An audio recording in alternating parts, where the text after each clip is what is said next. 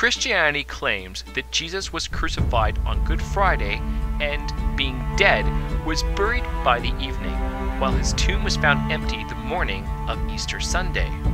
One question that comes to the mind of many Christians and non-Christians is, where was Jesus on the Saturday in between, the so-called Holy Saturday? Well, I'm going to try and explain this to you with this video on the Harrowing of Hell. The best place for me to start is with an ancient profession of faith known as the Apostles' Creed. Depending on what translation of the Apostles' Creed you come across, you will encounter a line stating that after Christ was crucified, died, and buried, that he descended to the dead or hell. This is taken from the Latin descendit ad inferos. In the modern world, the idea that Jesus went to hell after he died can seem a bit odd and contradictory. After all, if Jesus was a sinless man, why would he go to hell? After all, isn't hell a place of punishment for sinning? If he was God, then why did he go to hell? It turns out what we think of hell has changed a bit over time, and the concept of Christ going to hell has diminished in Western Christianity. There are a number of words in the Bible that get translated into English as hell. Oddly, one of Jesus' parables might explain. In chapter 16 of the Gospel according to St. Luke, Jesus tells us the story of an unnamed rich man and a poor man named Lazarus, both of whom die. The parable tells us that the rich man is suffering in Hades, while Lazarus is in Abraham's bosom. Let me say that again.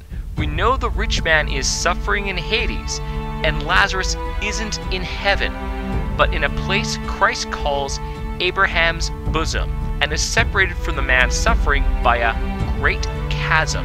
So is the bosom of Abraham purgatory or something?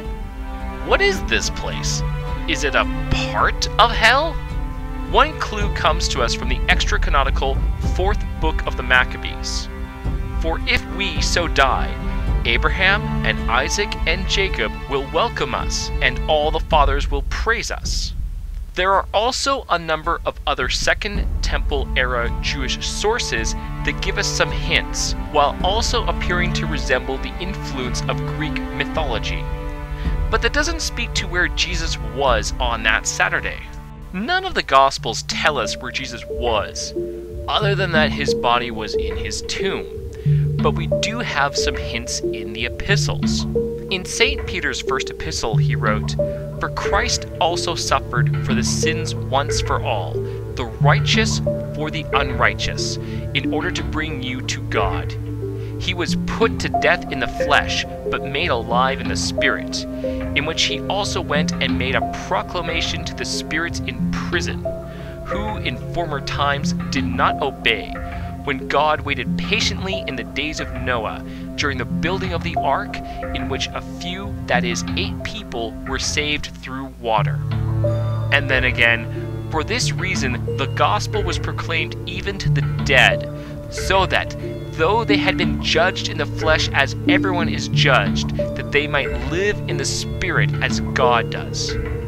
St. Paul tells us in his letter to the Ephesians, "But each of us was given grace according to the measure of Christ's gift.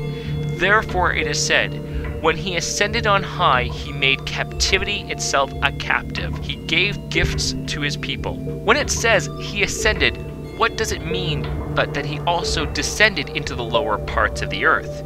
He who descended is the same one who ascended far above all the heavens, so that he might fill all things. Clearly, both Saints Peter and Paul truly thought that when Christ died, he descended to the same place that the dead were going to. And not just the place that Lazarus had been in, the bosom of Abraham. In the Old Testament, there is a place the Jews refer to as Sheol, which is sometimes translated as grave or pit. It wasn't just a place for the Jewish dead, but all the dead. In the 2nd century BC, a Greek translation was made of the Jewish scriptures commonly known as the Septuagint. It translated Sheol as Hades. To the Greeks, Hades was the underworld, the realm of the dead. And for the vast majority, Hades wasn't a particularly good afterlife. Within it was also a place for the really bad people needing eternal punishment, Tartarus, which also gets used once in the New Testament. For if God spared not the angels that sinned, but cast them down into hell, and delivered them into chains of darkness to be reserved unto judgment. Is the Greek Hades quite the same as the Jewish Sheol? It's hard to say, but there does seem to be some equivalency. The Roman Catholic and Orthodox churches have long held traditions outside of Scripture surrounding the idea that Christ descended into the realm of the dead, Hades, Sheol, whatever you wish to call it.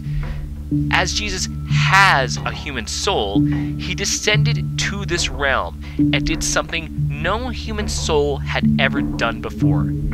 He broke out of it. But he just didn't break his own soul out. He broke other souls out as well.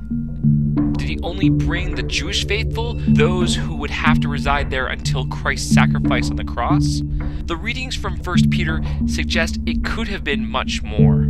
In iconography associated with the resurrection, we see Jesus rising from the grave, but also raising others with himself, such as Adam and Eve. If you've ever read the Paschal Homily of St. John Chrysostom, it is very apparent that Chrysostom himself believed that Christ went to the realm of the dead, and by his very presence did something wonderful to change salvation history. However, the concept of the harrowing of hell is still important enough that it found its way into the theology of many Protestant reformers. The Church of England's Articles of Religion states, "As Christ died for us and was buried, so also it is to be believed that he went down into hell."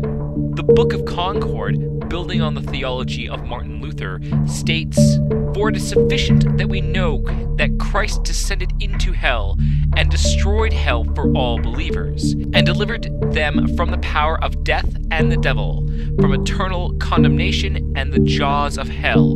But how this occurred we should not curiously investigate, but reserve until the other world, where not only this point mystery, but also others will be revealed, which we here simply believe and cannot comprehend with our blind reason.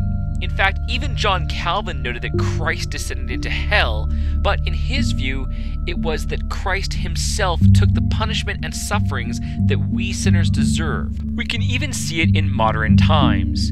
In the 2004 film The Passion of the Christ, filmmaker Mel Gibson, a devout Roman Catholic, chose to show Satan screaming in hell as a reaction to Christ's death. As the shot pans out, we see that hell looks oddly empty. The concept of the harrowing of hell isn't without its detractors. A large number of Protestant theologians argue against it as they don't find enough scriptural evidence for it. Some, like John Piper and Wayne Grudem, will skip the mention of Christ's descent into hell when they recite the Apostles' Creed. One commonly used argument against the harrowing of hell is Christ's statement to the thief on the cross. He says, "Truly I tell you, today you will be with me in paradise." However, the Greek word used here is clearly not referring to heaven, but paradise. Paradise itself might be another way of stating Abraham's bosom. At any rate, both scripture and tradition point to more than just Christ rising from only the grave, but from hell itself. So, the next time you say Christ is risen, don't think of him simply as having come back to life that Sunday. Think of Christ as having risen from the depths of hell after leading a prison break.